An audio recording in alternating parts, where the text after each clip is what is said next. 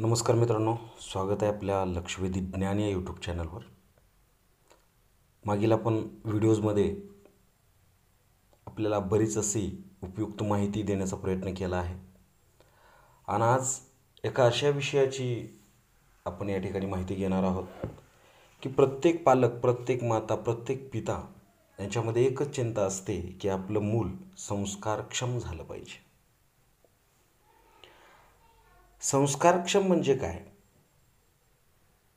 तर एक चांगल्या सवयी त्यांना लागल्या पाहिजेत. आज जेवढ्या काही व्यक्ती मोठ्या झालेल्या आहेत किंवा जेवढ्या काही व्यक्ती मोठ्या पदावर किंवा जगप्रसिद्ध आहेत, त्या प्रत्येक व्यक्तीच्या जीवनामध्ये जर सगळ्यात महत्त्वाची गोष्ट असेल तर त्या आहेत त्यांच्या असलेल्या चांगल्या सवयी. म्हणून मला वाटतं की या सवयी मुलांना देणं अत्यंत गरजेचं आहे. आता सवयी देण्याचा कालखंड, एका गोष्टीचा जर विचार केला तर सवय ही बालवयातच लागू शकते.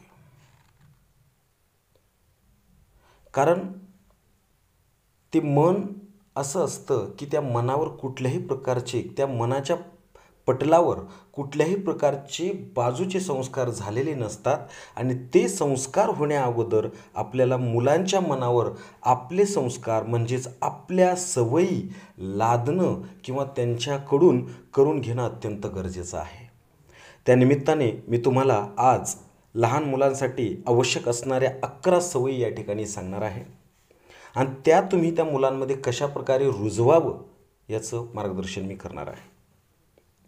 त्या अगोदर तुम्हाला जर माझे अशा प्रकारचे व्हिडिओज पाहिजे असतील तर माझ्या चॅनलला सबस्क्राईब करा. खाली दिलेल्या लाल बटना शेजारील बेल आयकॉनवर क्लिक करा आणि नवनवीन व्हिडिओज तुम्हाला मिळवा. तर बघा, लहान मुलामध्ये सगळ्यात महत्त्वाची गोष्ट आहे किंवा पहिली सवय आहे ती म्हणजे लवकर उठणे. बघा, आत्तापर्यंत या जगामध्ये किंवा या पृथ्वी तलावर कुठल्याही व्यक्तीनं हे सांगितलं नाही की लवकर उठू नका. प्रत्येक जणाच्या तोंडामध्ये एकच शब्द असतो की तो लवकर उठा. कारण जेवढ्या काही व्यक्ती मोठ्या झालेल्या आहेत त्या सगळ्यांच्या सवयीमध्ये एक सवय महत्त्वाची होती, ती म्हणजे लवकर उठण्याची. तर आता ह्याच्यामुळं काय होतं, तर लवकर उठल्यामुळे आपल्या मुलांना बालवयातच ही चांगली सवय लागते आणि लवकर उठल्यामुळे जी नकारात्मक शक्ती आहे ती नकारात्मक शक्ती नष्ट होते आणि कुठेतरी होकारात्मक शक्ती म्हणजेच पॉझिटिव्ह थिंग्स वाढण्यास उपयोग होतो. आणि लवकर उठल्यामुळेच मुलं व्यायाम पण करतात आणि व्यायाम केल्यामुळे सुद्धा आपल्या शरीरातील किंवा आपल्या विचारातली जी निगेटिव्ह थिंक आहे ती निघून जाते. म्हणून लवकर उठणे ही अत्यंत महत्त्वाची सवय आहे. त्याच्यानंतर अंघोळ करणे. आता अंघोळ करणे ही तर सवय आहे, आपल्या सगळ्यांना सवय असते, परंतु एक महत्त्वाची गोष्ट म्हणजे की अंघोळ करत असताना आपल्या मुलांना किंवा आपल्याला सुद्धा ती सवय असते की अतिशय गरम पाण्याने आपण अंघोळ करत असतो, परंतु तर अंघोळ ही कोमट पाण्याने करणे किंवा अंघोळ ही कोमट पाण्याने करण्याची सवय आपल्या मुलांना बालवयातच लावणे अत्यंत गरजेचं आहे. आता कोमट पाण्यानेच का म्हटलेलं आहे, कारण गरम पाणी जर घेतलं तर त्या मुलाचे केस जाण्याची शक्यता असते, कारण गरम पाण्यामध्ये pH 0 असतो. त्यामुळं अंघोळ करताना कोमट पाण्याचा वापर करावा. अंघोळ झाल्यानंतर जर आपण देवपूजा करत असोल किंवा आपल्या घरचे कुणीही देवपूजा करत असतील तर आपल्या मुलाला त्यांच्यासोबत बसवणे अत्यंत गरजेचे आहे, कारण ही सुद्धा सवय खूप महत्त्वाची आहे. यामुळं काय होतं तर मेंदू शांत राहतो आणि कुठंतरी इनव्हिजिबल फोर्स आपल्या शरीरामध्ये काम करतं, मेंदू शांत ठेवतं. म्हणून देवपूजा करणे ही सुद्धा सवय अत्यंत महत्त्वाची आहे.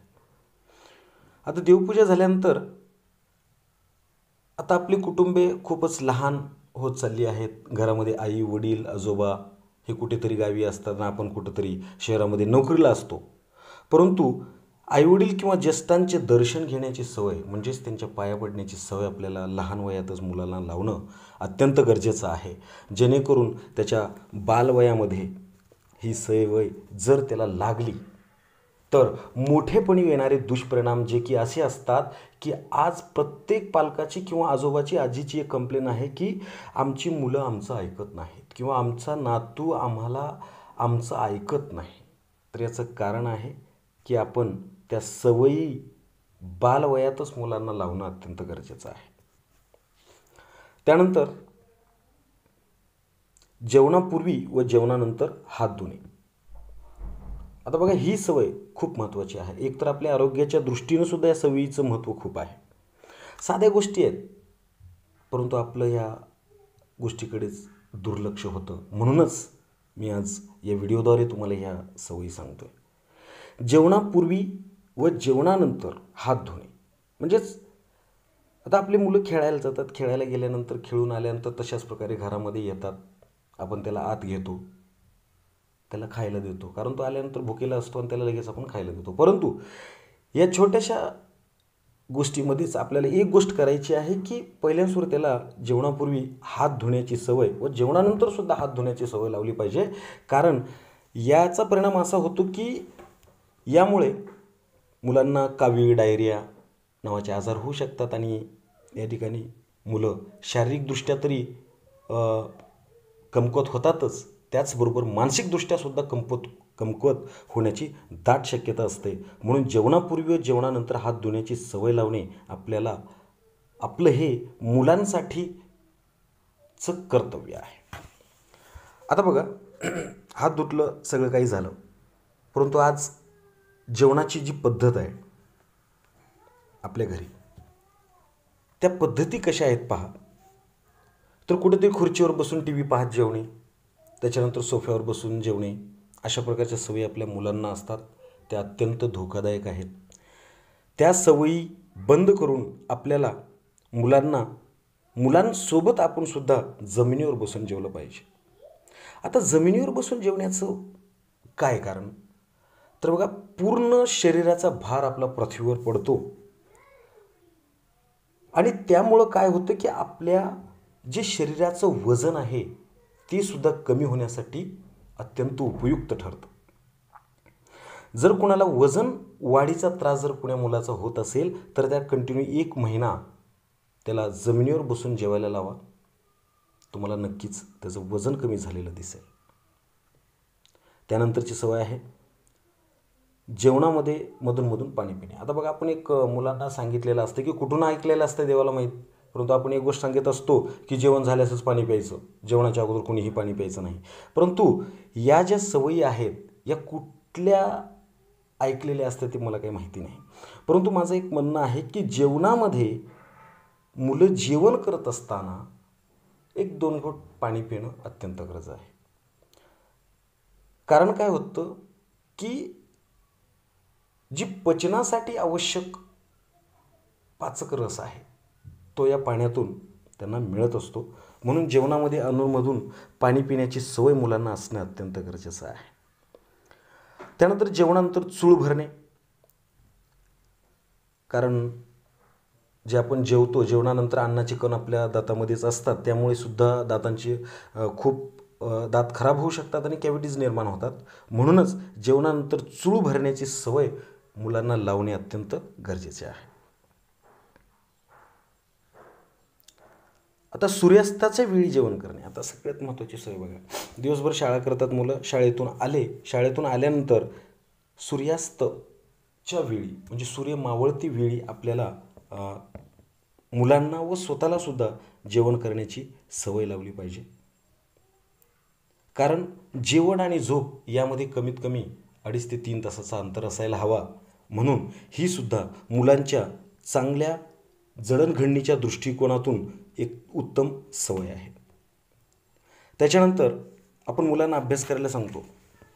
काही मुले अभ्यास करायला बसतात आणि एकाच वेळी 1-1 तास 1.5 तास बसत असतात, त्यामुळे त्यांच्या पाठीचा प्रॉब्लेमसुद्धा होऊ शकतो. म्हणून मुलांना एकाच जागी जास्त वेळ अभ्यासाला बसवू नये, थोडीशी हालचाल करणं अत्यंत गरजेचं आहे. या ज्या काही सवयी आहेत त्या खूप छोट्या, परंतु जीवनामध्ये खूप काही मोठं करून दाखवणाऱ्या आहेत. म्हणून मित्रांनो, परत एकदा सांगतो की जर यशस्वी जीवनाची खरी गुरुकिल्ली असेल तर ती फक्त सवयीच आहेत. म्हणून